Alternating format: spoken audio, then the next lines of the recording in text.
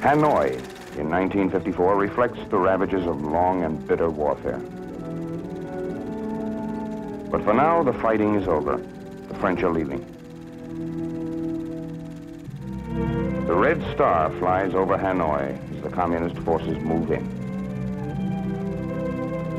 At a conference in Geneva, an agreement has been reached. It divides Vietnam into North and South, turns over the North to the communists, and marks the end of French colonial rule. The agreement also provides the machinery for bringing true peace to Vietnam, if the communists act in good faith.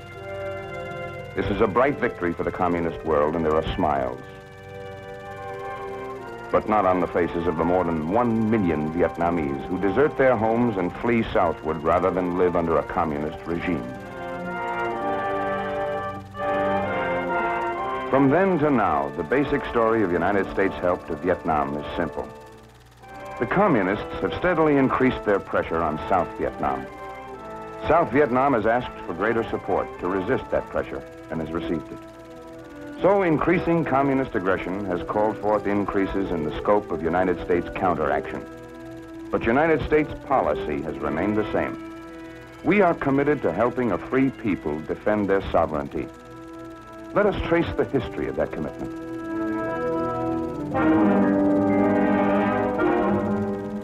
In 1954, Vietnam is divided at the 17th parallel, as Korea was divided at the 38th. She faces the future with an imaginary line running from border to border, symbolizing a separation which is far from imaginary. In the north, Ho Chi Minh, communist leader of North Vietnam, plays the kindly, smiling grandfather.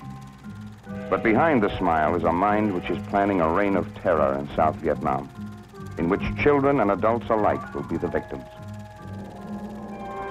In South Vietnam, peace brings a fresh beginning. The people set about building new homes, new hopes.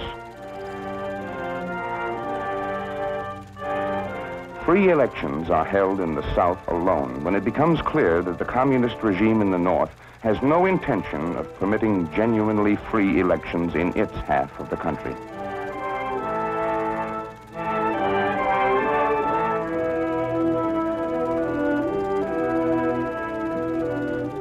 Also in 1954, President Eisenhower pledges economic aid to assist the government of Vietnam in developing and maintaining a strong, viable state, capable of resisting attempted subversion and aggression through military means.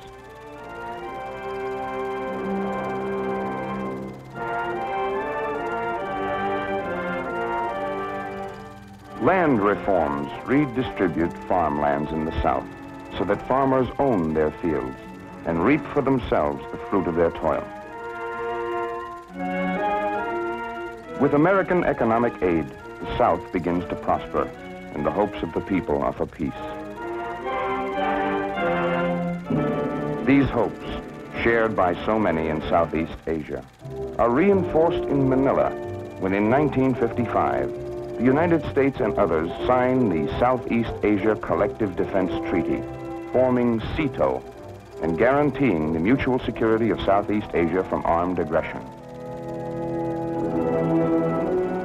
But even as the people of the South build, North Vietnam is creating in their villages political actions